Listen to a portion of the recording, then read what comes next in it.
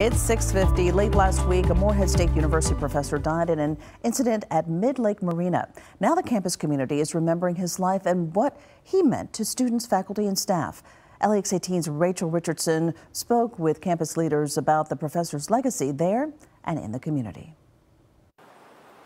This week, Morehead State University's campus continues to mourn the loss of 71-year-old Dr. Gary LaFleur of Frankfort, who passed away last Thursday. This strikes home really deeply when you lose a family member like this. Last week, the Kentucky Department of Fish and Wildlife reported that LaFleur fell off his boat at the ramp at Mid-Lake Marina. Attempts were made to rescue him from the water, but were unsuccessful. Here at Morehead State, Dr. LaFleur was an associate professor of strategic communication. He's been teaching for the last 50 years and was at Morehead State for more than 30 years. And Dr. LaFleur was just, all absorbed in that. He was a speaker himself and was very well known for that. Dr. LaFleur taught on this campus for several decades, and now colleagues are remembering the mentorship that he offered students. He was very outgoing, very much always in discussion.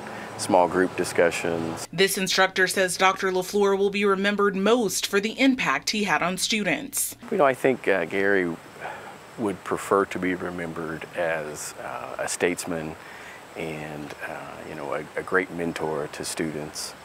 And he really cherished the role he had working with young people. A scholarship fund has been started in Dr. LaFleur's honor for MSU students studying strategic communications. Morehead State leaders say Dr. LaFleur's decades-long impact won't soon be forgotten. I think just the impact that somebody like this has had on our students.